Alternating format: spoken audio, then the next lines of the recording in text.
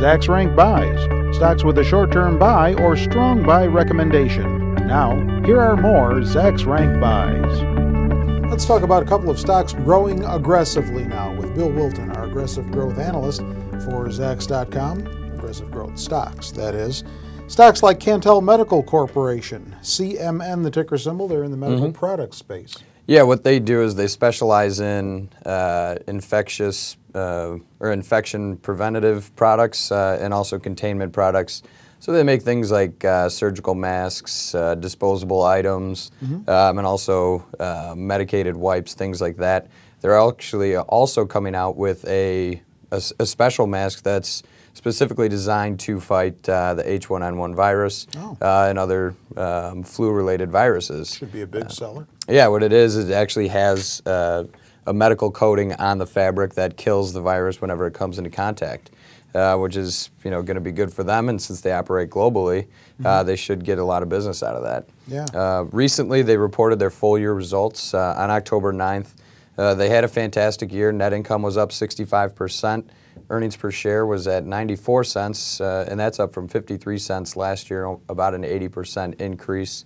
The estimates are climbing, and they're looking at about a 10% growth this year, or pardon me, next year, which they just started, and that's after a 4% increase in sales. So things are going well for them. The other thing I like about them, they're trading at decent valuations. One share will cost you about 16 times forward earnings, which in this, some might call it an inflated market. That's a pretty good value. Everything's got, we're starting to get to these higher valuations right now. So 16 times forward earnings is a pretty solid deal. Right here you can see on the chart the reaction that the market had once they did report those full year earnings.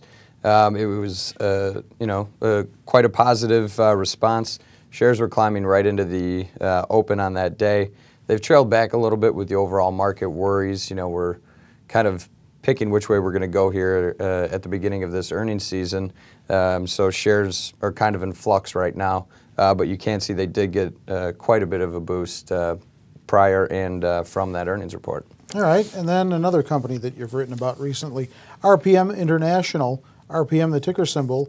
They provide industrial and consumer coatings and sealants, but they have some brands that are probably pretty recognizable. Yeah, they've got several retail and industrial brands. The most recognizable are on the retail side. They own the Rust-Oleum brand and DAP, which any weekend warrior has probably seen in the hardware store.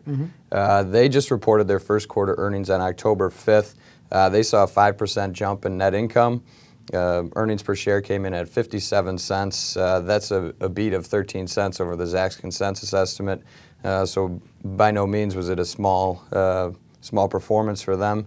Estimates are rising, and like the previous company that I talked about, they're trading at a good valuation as well, right around the same PE, and they also have a nice PEG ratio, just a bit above 1.0, which is the watermark for a fairly solid or fairly priced growth stock. Usually you're looking for about 1.0. That means you're getting the growth at a reasonable price. The interesting story here, though, after that earnings report, they saw a huge gap up in their share price, but by the end of the day, it closed right back down to its previous levels. However, following that, it seems like investors really absorbed what was in that earnings report, and shares have regained those opening levels on the day of their earnings report, so that's always good to see. All right, do you own either of these two? I do not. Check out more Zacks Rank Buy stock picks on our homepage at Zacks.com in the upper right-hand corner, where we update 4 new stock ideas for you, one in each of the investing categories that we write about daily. With Bill Wilton, I'm Terry Ruffalo.